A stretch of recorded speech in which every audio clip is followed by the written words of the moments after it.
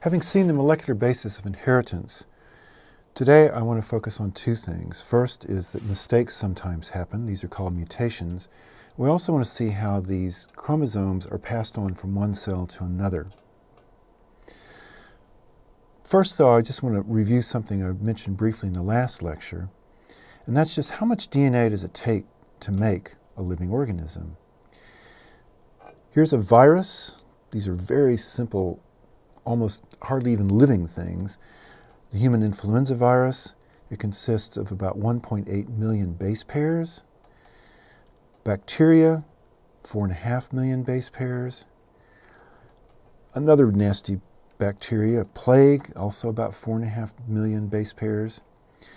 And then brewer's yeast. Now, yeast is actually a far more complicated organism than a bacteria. It's what's called a protist, and these have nucleated cells, and they have quite a big genome, so 13.8 million base pairs compared to only about 4 for simple bacteria. Now we're getting into more complicated multicellular organisms. This is a little worm we're going to look at many times through the next few months. It's called Caenorhabdus elegans. It's a little nematode, and its genome consists of 100 million base pairs. The mosquito that causes malaria, Anopheles gambia, is about 270 million base pairs. Drosophila, a fruit fly that again is very important in genetics, that's over 100 million base pairs. And then rice, what we have for dinner, about 400 million base pairs. A rat, lab rat, nearly 3 billion base pairs, quite a lot more than a plant. But then there are some plants with huge genomes. Here's a lily with 90 billion base pairs in its genome. Here's a marbled lungfish, which is the all-time winner. It's the biggest genome anybody's seen so far, 139 billion base pairs. Now, in humans, you may sometimes see that we have 3.2 billion base pairs, and that's referring to our haploid genome. Haploid's a term we're going to be looking at later today, and it's a really important distinction. Out of these 3.2 billion base pairs in our haploid genome, there are 25,000 protein-coding genes. Okay, so there's a lot of that DNA that is not going to be used to be transcribed into messenger RNA and then ultimately translated into protein. So there's 25,000 protein-coding genes out of those 3.2 billion base pairs in our haploid genome. So only 1.5% of our genome actually codes directly for proteins. The remainder code for other kinds of RNA besides messenger RNA. Also, there's some regulatory sequences in the DNA. We saw those introns that are thrown away at the end of transcription. And a lot of these are just called junk DNA. They don't seem to do anything at all.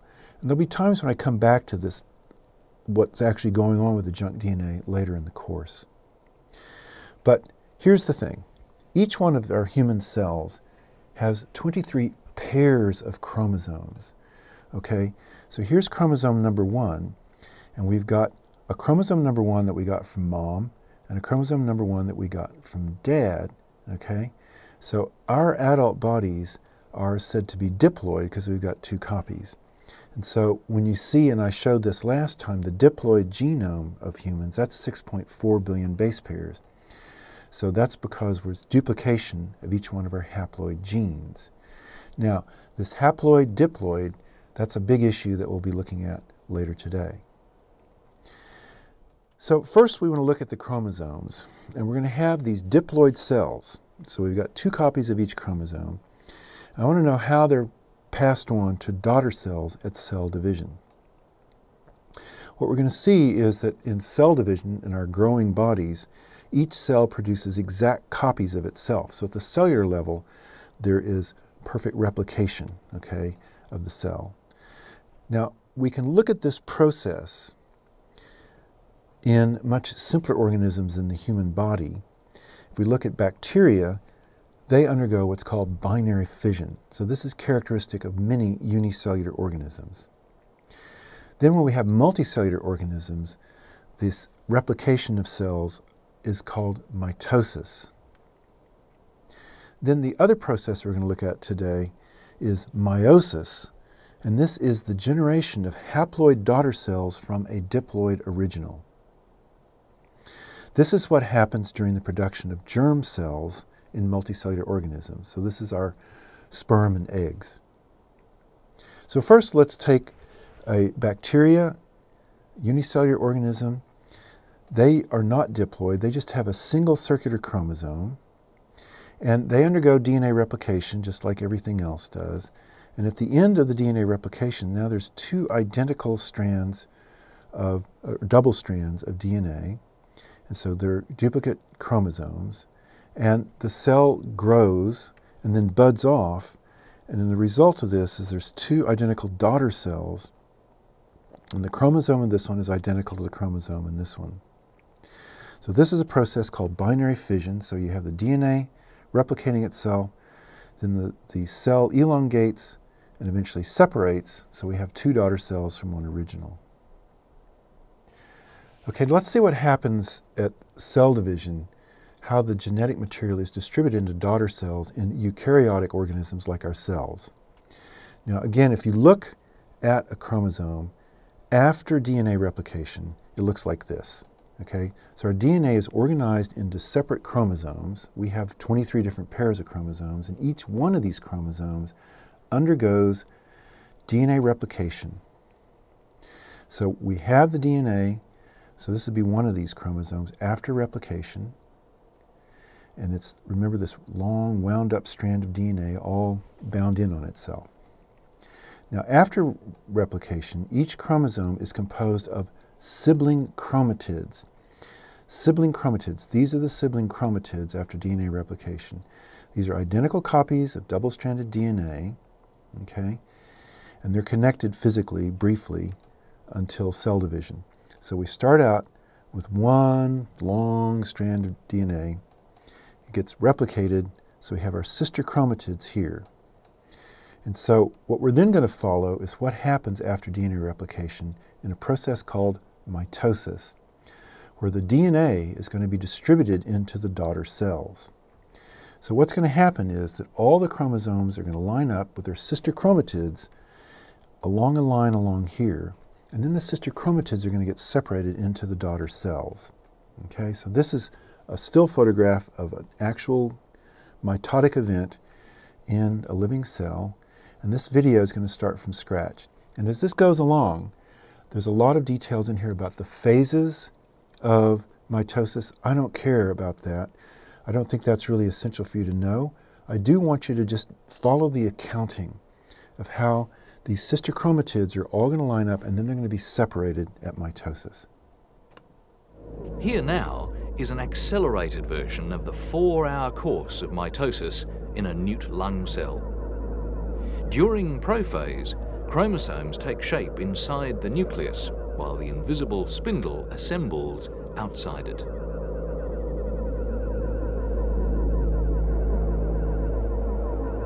At prometaphase, the nuclear membrane breaks down, allowing spindle fibers to penetrate amongst the chromosomes.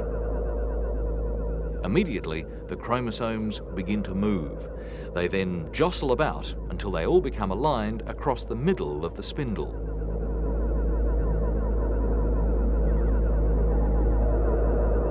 By the stage called metaphase, one chromatid in each pair has become attached by spindle fibers to one pole, and the other chromatid is attached the same way to the other pole.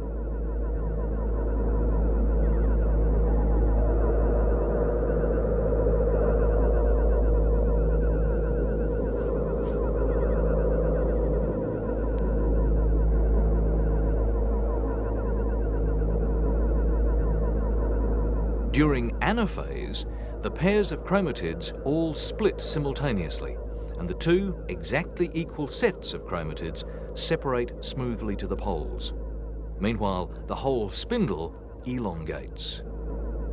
At telophase, a membrane forms around the chromatids, creating two new nuclei. During cytokinesis, the cell cleaves, pinching in two. Okay, so the important point there is that was during the division of a cell into two daughter cells. And during that process, the chromosomes have undergone DNA replication. They're the sister chromatids. They've all lined up in the middle, the midpoint between where the cells will eventually divide. And one half of each sister chromatid pair is being kind of lassoed by a physical structure in each of the developing daughter cells, so they get separated. And that way, each daughter cell gets a complete set of the chromosomes.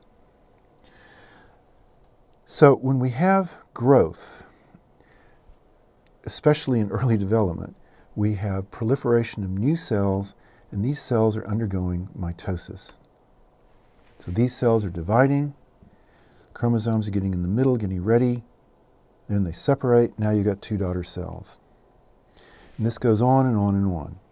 So we have then, from conception then, we have a single egg that's been fertilized by a sperm. It now has a full set of chromosomes. They're going to undergo DNA replication, and then the cells can divide to 2, then later into 4,